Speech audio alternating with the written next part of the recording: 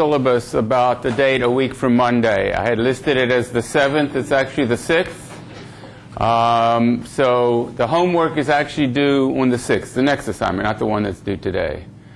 And I'll try and remember to send you out, an email too for people. It is the 7th Monday. Well, why did I say the 8th? Then I looked on my calendar. Maybe I was looking at the wrong. If the 7th is Monday and Wednesday.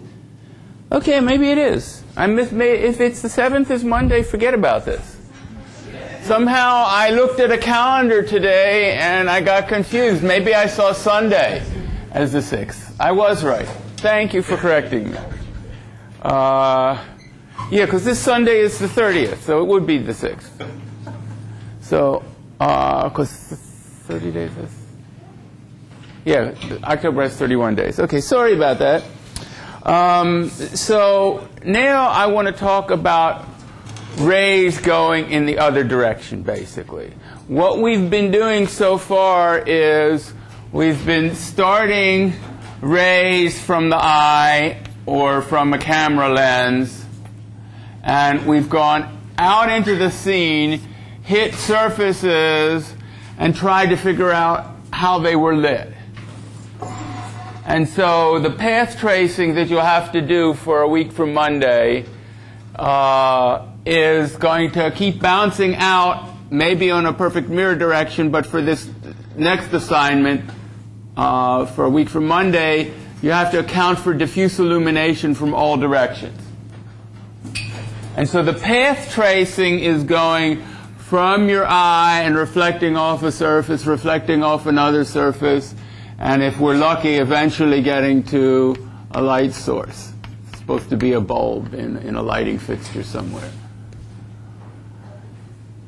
So what I want to talk about today is the opposite. Tracing photons from the light source and bouncing them around, and if we're lucky, you'd have to be pretty lucky for that to happen, you get into the lens or your eye. It's a similar problem to the forward path, which is called forward. Forward from your eye, because traditionally, since Whitted, people have been tracing rays in the opposite direction. So they call this backward ray tracing from the light source. But really, it is following the directions of the photon. The original ray tracing philosophy was the one that was backwards. But that's a historical term now. So, and the problems are similar. The problem of bouncing and ever hitting a small light source is unlikely, which is why, unless you did a special pass for the shadow penumbras where you particularly aim rays at the light source, you get a very noisy image. Right? If you did Russian roulette just on straight path tracing, suppose 1 in 100 rays actually hit the light source. You'd have to have an awful lot of rays to reduce the variance. Otherwise, most of your pixels would be black, and a few would be very bright, brighter than you could display.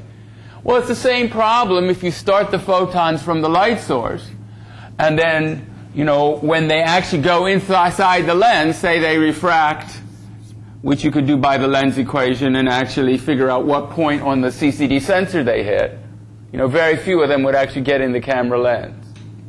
And you have a similar noise problem. So there ought to be a corresponding solution which is analogous to tracing the direct illumination rays to the light source, to trace an extra ray at every bounce, or an extra collection of rays at every bounce, to see if it gets in the camera. So these problems are basically inverse of each other. And in fact, there are ways involving something called importance or bidirectional ray tracing that we'll discuss later on in the succeeding weeks for how to sort of try and solve them both simultaneously. And so another thing I should point out, one of the deadlines that really is due a week from Monday is what you want to do for your final project. And so you can be reading ahead in the book, you can be looking at the list of the papers that I gave you, which is far from exhaustive. It's just the ones that I happen to have in my folder for things I had lectured on when I taught this course last. For what you want to do for a final project and propose it by email to me by the close of a week from Monday, and we can, I'll either okay it or I'll suggest something. I just want to get you pinned down on time. That's the day that the previous one is due, because then after that we'll have the rest of the quarter to do the project. And, as of already a couple lectures ago, I told you everything you need to do this basic path tracing from your eye to get the color bleeding and the shadow penumbras, which are two things we haven't yet gotten with our distributed ray tracing so far.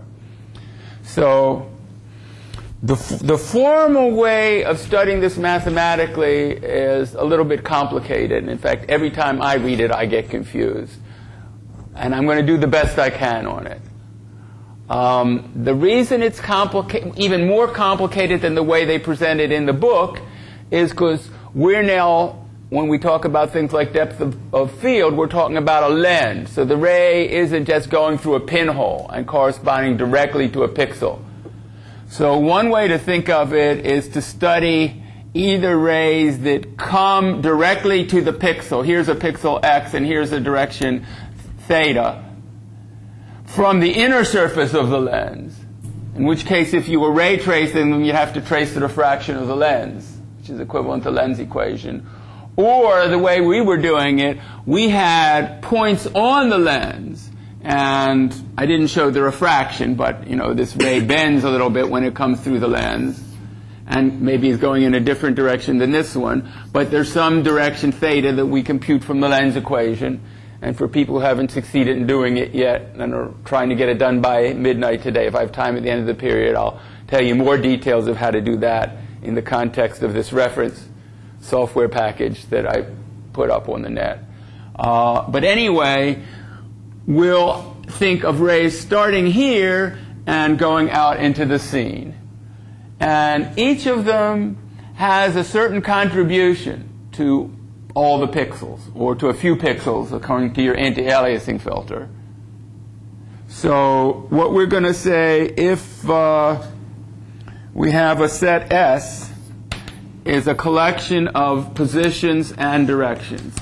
So how should I do it? It's a collection of these ordered pairs, right? For a simple pixel, it would be all the rays that started out from that pixel and went up to the inside the area of the pixel in a direction that got them to the lens. And then you'd have to refract them through the lens into the scene. Or it could be a set of points on the surface of the lens. This would be the whole surface. And then theta could be the set of directions from that, I guess truly going into that point, that refract into the area of a pixel. And so we can assign this importance, emitted importance, to x theta is 1 if x theta is an element of S and 0 otherwise. But it wouldn't have to be 1, right? It could be this filter function, h of x theta. Namely, you follow this ray through the lens and figure out where it hits, and then according to its distance from the center of the pixel, you weight it by the filter function. But whatever it is, it's a function of rays which measure the contribution of the rays to that pixel.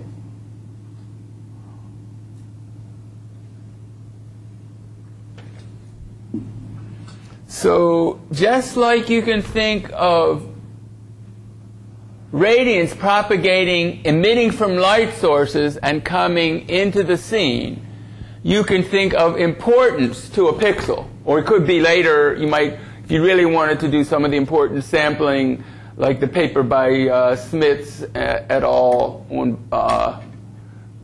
radiosity importance. I'll talk about radiosity next week too.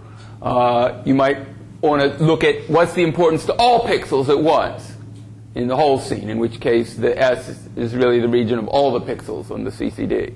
But in any case, you can think of that propagating out into the scene, and every surface on every scene has an importance to that pixel, which is the fraction of the radiance leaving that surface at that pixel.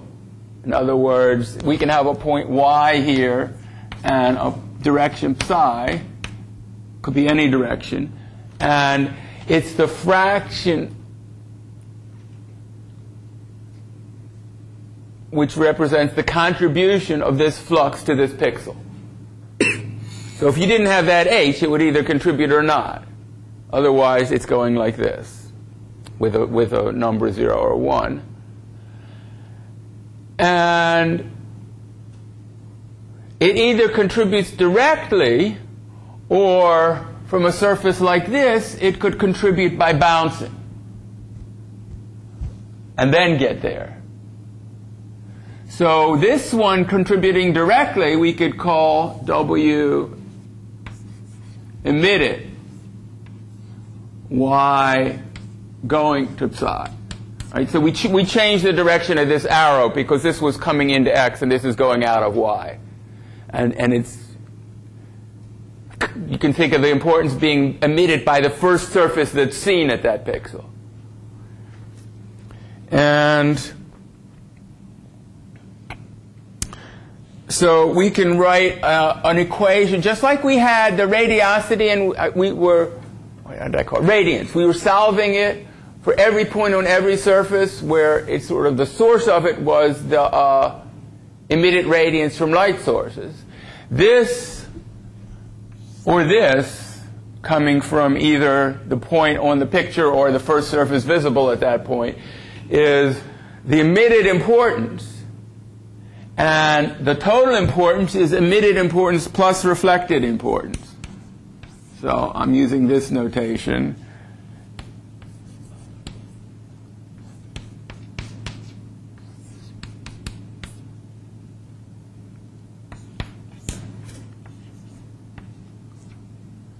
Well, let's see. In the book they called it Z.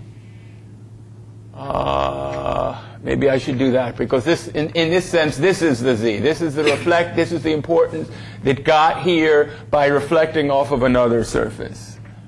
And so it's the the reflectance from Y and angle theta reflecting in direction, coming in from C and reflecting in direction minus theta times the importance coming into Y from this direction C. And we still have, I added started on a new line. I still don't have room for this cosine factor. NY C d omega psi.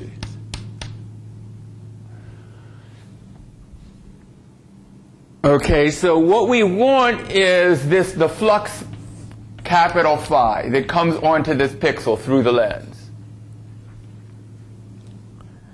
And we can say the flux phi is the integral over the sphere at X. So X is either a point on the lens, or if you want to think of the refraction, actually a point on the detector behind the lens, of the total importance coming in this direction. Actually, I've got this arrow going this way. I must have copied it out of the book that way. LE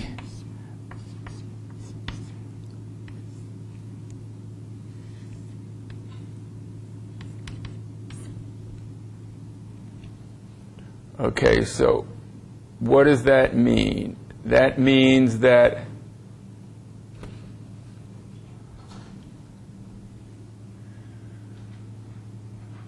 this importance has propagated all the way to the light source and represents the fraction of the light coming from the light source, which is this emitted light, that's contributing to this X, to the sensor.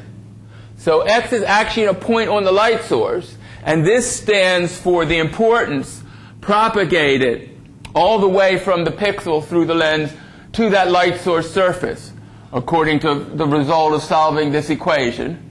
Probably you have to do that by a Monte Carlo method. And times the light source. And I guess you have to integrate it also over all of the areas of all the light sources. Integrate all the area over all the areas of the light source and all the directions. Either the 0, 1 if the weight is like this, or the fraction if it's a filter of the light that actually contributes to that sensor. Or you could also write it as let's see if I've got that equation on the next page. If not, I'll do it from memory. I guess I didn't copy it. You could integrate it over the sensor. So this is light, and this is omega of the sensor of this WE.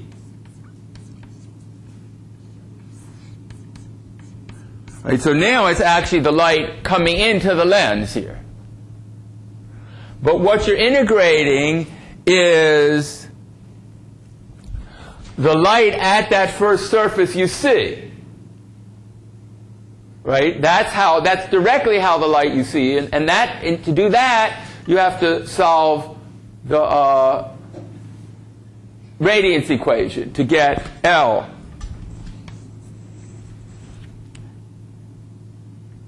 Coming in.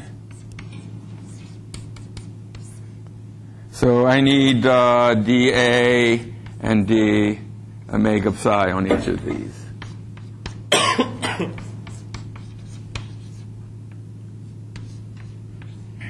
So you either solve for the radiance and then do an integral like I did last time to find out how it contributes to a pixel, or you solve for the importance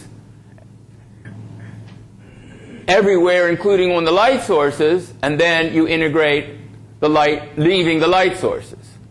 So in a sense, these are symmetrical. And the solution methods would be symmetrical. So you could start from the light source and shoot photons for path tracing. So shoot photons from the light sources proportional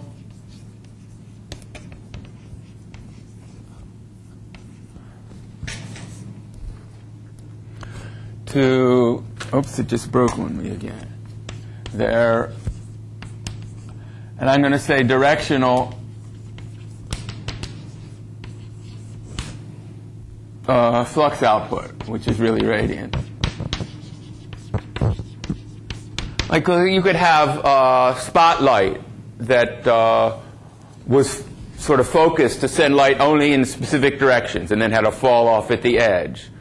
Or for some of these spotlights, they have flaps. They call them barn door spotlights.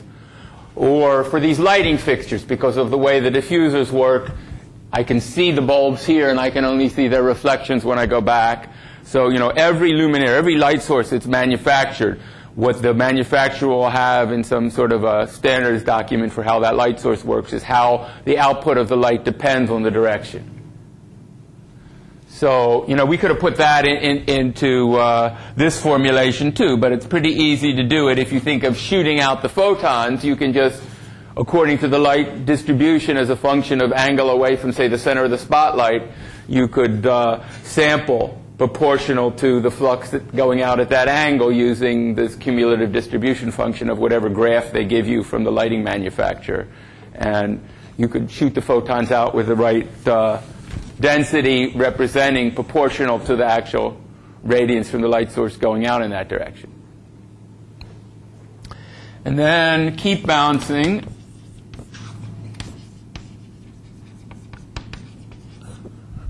On surfaces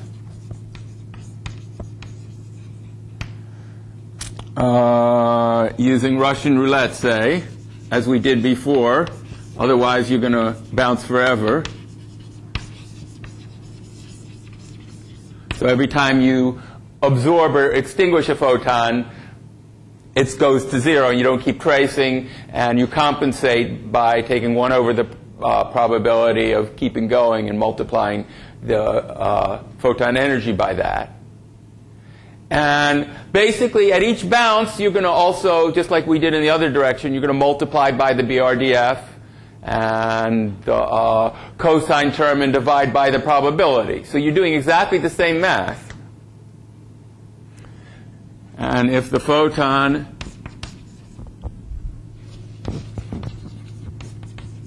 ever reaches a detector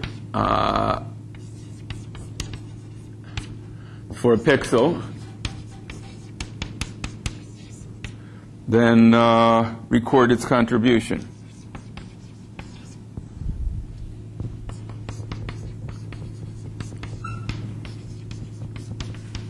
And it may hit more than one pixel, right? If we think of the pixels having overlapping filter functions for like that triangle filter, we would record its contribution to all of them, just like we did last time for the samples in the subpixel jittered sampling.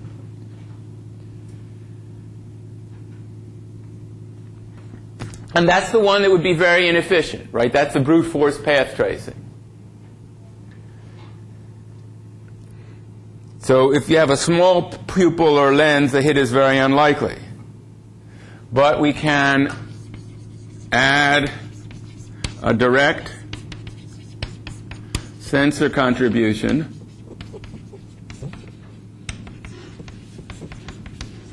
at every bounce.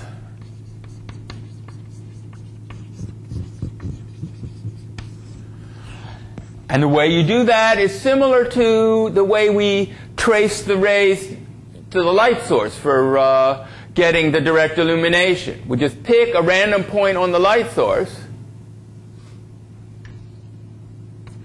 So in this case, we'll pick a random point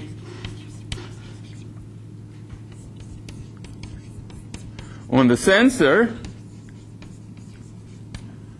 And before I call them shadow feelers or light feelers, well, what we can say in this case is trace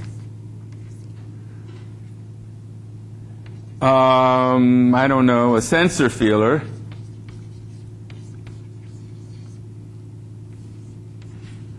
okay, so let me take the random point Q on the sensor and a point say P on the surface, right? So here is the point Q on the sensor, and here is a point P on the surface.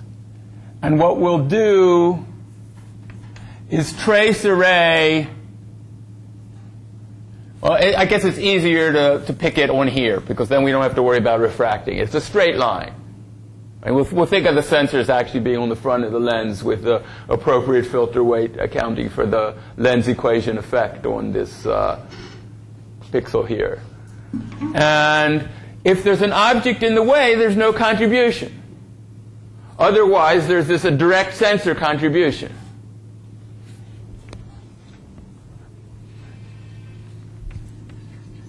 And if, say, visibility PQ equals 1, that means it doesn't hit anything else between, then add in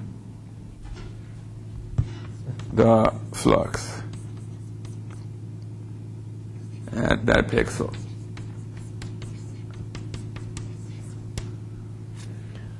So, you know, to add in that flux, you'd have to figure out the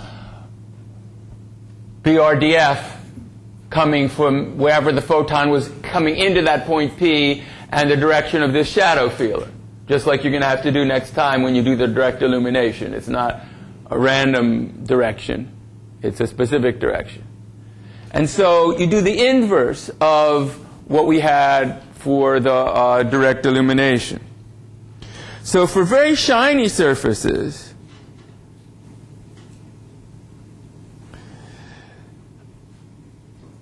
if you're looking at them directly with your eye,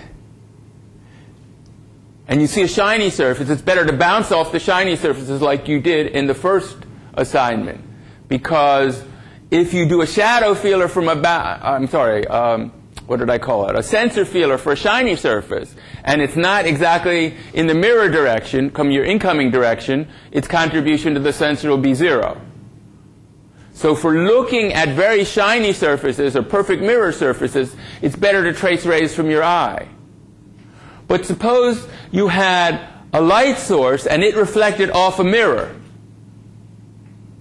or some shiny sphere, or refracted through a glass bottle and made a sort of a caustic pattern on the table, like you see if you have light coming in the window, coming through a wine bottle or something. It makes a pattern of where the rays got concentrated by the lens effect of that bottle. And those are called caustics. So if we want to render them, that would be very unlikely if you were rendering from your viewpoint and looking at that table and then trying to pick a diffuse reflection ray that it would go through the bottle and refract exactly to hit the sun. And that's because the specular part, perfect refraction is also in a sense specular. It's a very small angle or even 0 angle. That would be better to start from the photons, from the sun. Because then they'll already, if they hit the bottle, they'll refract. In fact, you could, if you were only interested in that particular caustic, you could aim them directly at the bottle. We'll talk about that in the future too.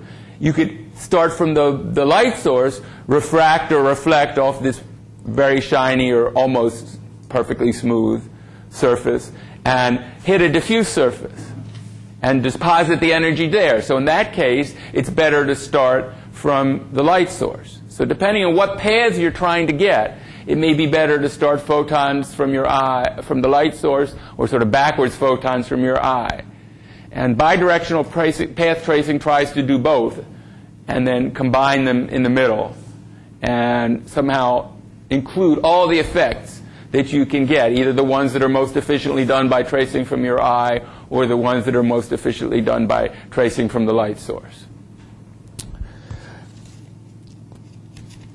Okay, so details of that later. The last thing I want to do today is talk about how to do the homework for those of you, and somebody came to my office this morning asking for the details, how to take the ray tracing scheme from the book and turn it into the lens thing, because I'm not from the book, from this reference code. And the idea is the reference code started, I'm just looking at the pinhole camera model, and we had a look at point, and an eye point, and a camera up vector. And the look direction was the unit vector gotten from taking look at minus eye. And then we had a U and a V. And U could be, if we had a camera up vector, this U was cross look direction.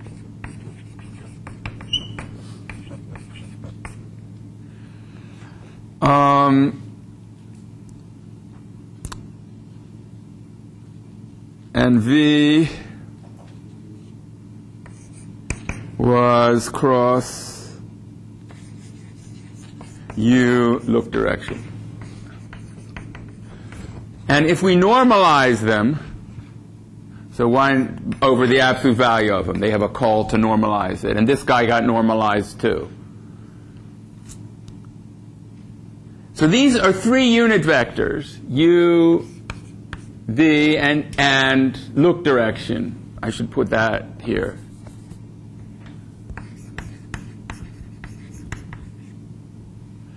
Which are basically the XYZ axis of the camera. So I guess it's a left-handed coordinate system the way I've drawn it, where look direction corresponds to the Z-axis.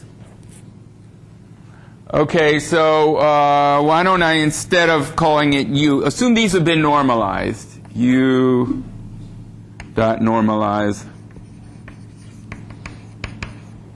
and V dot normalize. I'm just copying the code.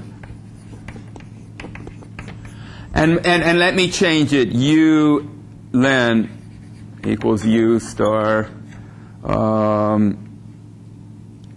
len U star a tangent of the half angle of U, which is a sort of a magnification factor. If the half angle of U is 45 degrees, it will be exactly 1. Otherwise, it's basically the width of the thing you actually see if the screen was 1 unit in front of your eye, right? So here's a unit vector, and imagine a screen here. And so this distance is 1 along here. And now, depending on how wide and high it is, you have a smaller or larger angle of view. And length is the multiplication factor you have to do to go from the origin of the screen to the edge of the screen. So this is not, their original U isn't a unit vector. But I'm going to just to keep them. So then this code had a point on a screen given, say, x goes from -1 to 1 and y goes from -1 to 1 if it's a square screen. Otherwise, it depends on the aspect ratio. But they actually multiply it times the aspect ratio. So their y actually goes between 0 and 1, -1 and 1.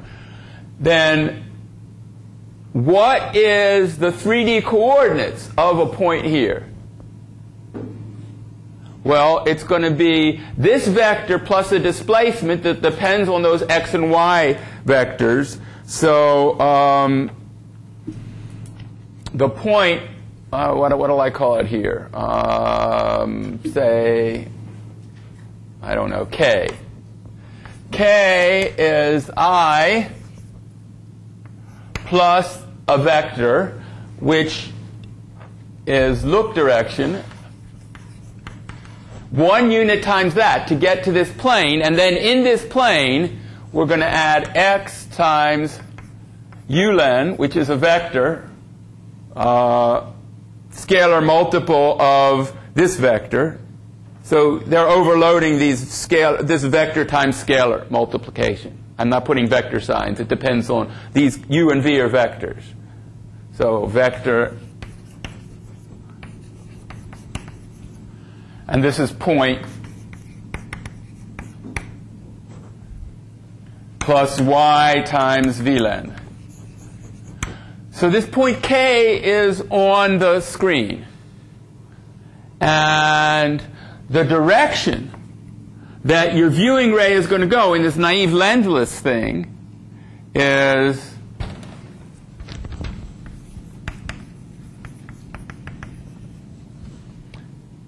k minus I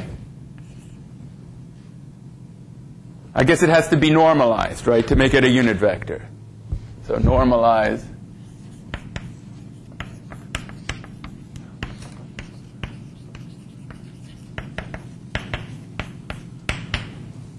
Okay, so how can we change this so that it works for the lens? So first of all, correct me if I'm wrong if you're photographers and I'm not really a photographer. We have the focal length of the lens, which is how far you would have to put the image plane from the lens to make it focus at infinity. Right? So parallel rays would come in and converge here. And then we have the diameter of the lens, and the ratio of D to F is the f-stop. Is that right, or is it F to D? Let's see. Smaller f-stops make wider things, so F over D must be f-stop, right? The lens is wider if your F2 is wider than F22 or something. So it must be like this. So that means if you solve for D, D equals F over f-stop.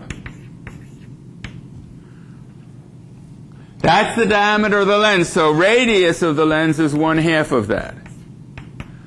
So, you know, if you were a photographer, you would give this F an f-stop in there for your lens thing. And then actually, when you control the lens by turning that focus ring, you're changing the distance of the film plane to be I instead of F. And then you can compute the distance of the actual plane of focus. Right? If this is starting closer, let's see. No, the I's got to be farther than F to actually make it converge, right?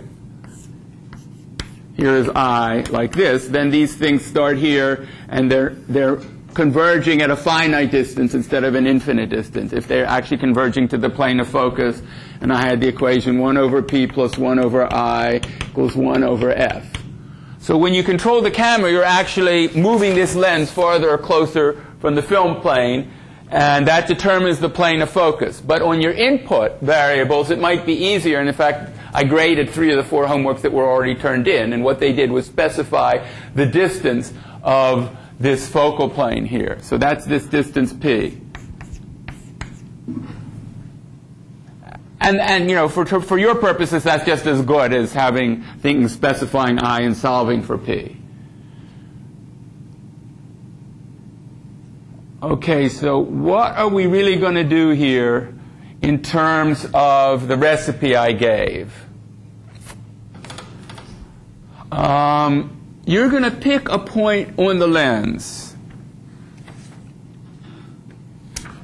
So I have to have this lens point.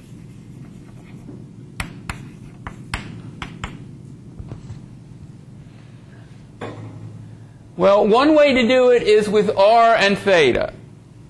Maybe this is the capital radius of the lens, and you're going to take a fraction of that.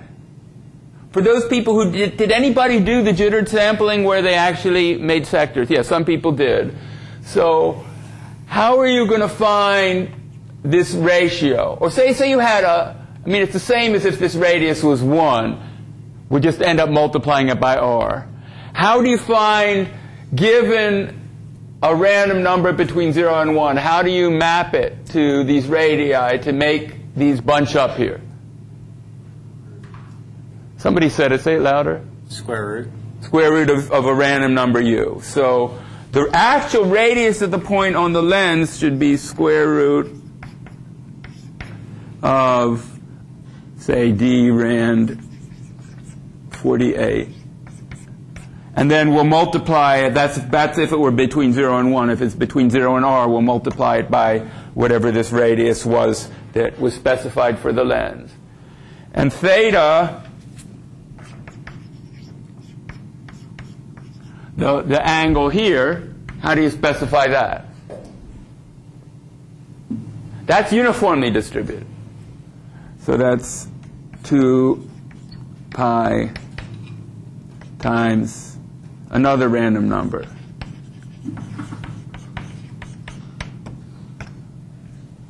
Okay, so given these two numbers, what we want to do is we want to write a routine that will start with a pixel on the screen and go out into the world, because the X and Y stuff that I was using on the screen and on the lens is with respect to this coordinate frame with these 3 unit vectors. And we have to transform it to a ray going out into the world. And so if I'm going to draw, I don't know, let me think about my picture here now. I'm going to have a lens here, and I'm going to have an image plane at a distance I from the lens. And I'm going to have a fake image plane at distance 1 from the lens, on which I've actually got my pixels, right? Because the way that this is thinking of it, we're thinking of pixels in front of the lens. And probably I should draw, this is actually tilted with respect to the world coordinate system. So I have to remember, when I draw this picture, I've got u and v in this direction and look direction going this way. And so what I want to do is, my I coordinate is right here at the center of the lens, right? In terms of the original viewing scheme, where the lens is in front of us, at the distance, I mean, where the imaginary plane on x, where x and y are giving my window, is 1 unit in front. Because that look direction vector that gave that distance was a unit vector. And now I'm going to find on x and y here, basically is, well, it's really x times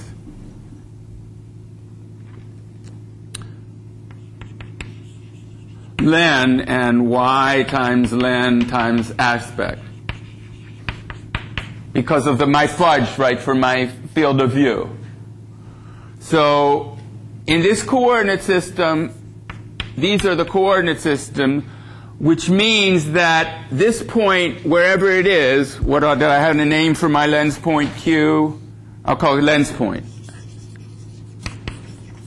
The coordinates of that lens point, I guess, are x times len times u. So first of all, the lens point is on this plane somewhere, and that plane, we start with the point as and add on a vector look direction, and that's to get from the origin at I to 1 unit in front of it. And then we have the x times len times, what did they call it? U times u. That's my x times this u len plus y. I guess I could write it times v len. Well, this is a unit vector, but now this one isn't, because I sort of put that in already. Now, how am I going to get my point on this plane here that corresponds to it, right? We're supposed to trace the ray from the pixel, either this version of the pixel on this imaginary image plane or right through the center of the lens going back to the point on the actual image plane. And we're trying to find out where that ray actually hits the image plane. That's point Q. So it seems to me we have to make Q equals I. It starts at the I, and then we go look director of how much? Instead of 1 unit, we're actually p units, because this direction is p units from the center of the lens.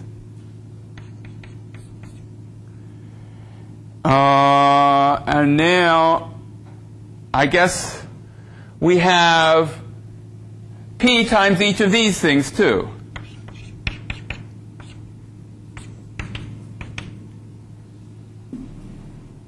And that's going to get where we hit this point Q.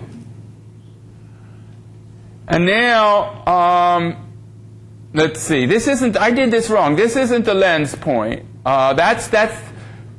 This is the. This is the image point.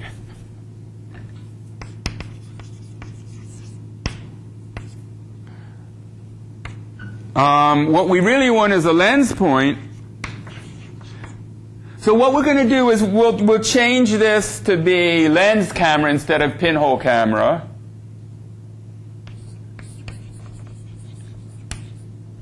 And it's going to return a ray. And it's going to depend on this render context, which I guess is where you look up the look direction and the U and the Y and the V that were generated when you specified the camera. I'm going to leave that off. Depends on doubles X, Y, R, and theta. Right? So in addition to picking your jittered sample, you pick a corresponding jittered R and theta if you're jittering on the lens and you're doing that permutation of your jittering blocks or whatever. Basically what we're trying to do is create the ray that goes out into the scene. And so the lens point is going to be, let's see, the lens point is on this plane here. So it's going to be I plus u is my unit vector, and I'm multiplying that by r, the radius of the lens, times cosine theta. And then I'm adding the unit vector v times the radius of the lens times sine. I guess I wrote it out, theta, over there. So write it out here too. So is that right? That's a corresponding point in this v coordinate system. Now I'm keeping them unit vectors, unlike the one in the book where they already multiplied them and called them by the same name. So let's see. That means my ray direction is normalize.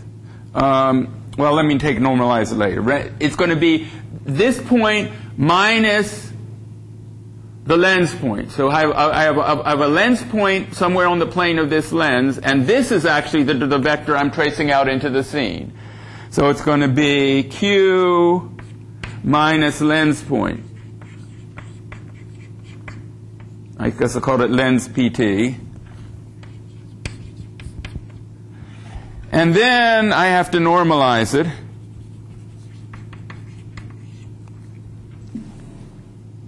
So it's ray direction. I think I'm not used to this C++ notation. Ray direction dot normalize. Okay, so now what is my ray? At the end of the code in the reference stuff, they had finally a ray that they may be returning. So return ray. So it starts at the lens point and goes out in this ray direction. And that's the ray you're going to trace into the scene. So I think that's the way to implement the lens camera using this scheme that came out of that SIGGRAPH paper in 1984 that I put on the blackboard before, but in the coordinate system of UV look direction, if I haven't made a mistake here. I mean, already I see that it's a little different than what I wrote in the notes because I was rederiving it as I got here. But, you know, this guy is a point. This guy is a point. This guy is a vector. Because the difference of 2 points is a vector. The sum of a point and a vector is a point, and so forth. So is this similar to what people did? The people who did the assignment did it that way. But some of the people, somebody who couldn't do the assignment came to my office this morning, and I figured I'd detail it out to help those of you who are still struggling. If you didn't finish it by midnight, you know, then you have until, I guess, Monday at midnight, and you'll only lose a point. So keep trying. That's it for today.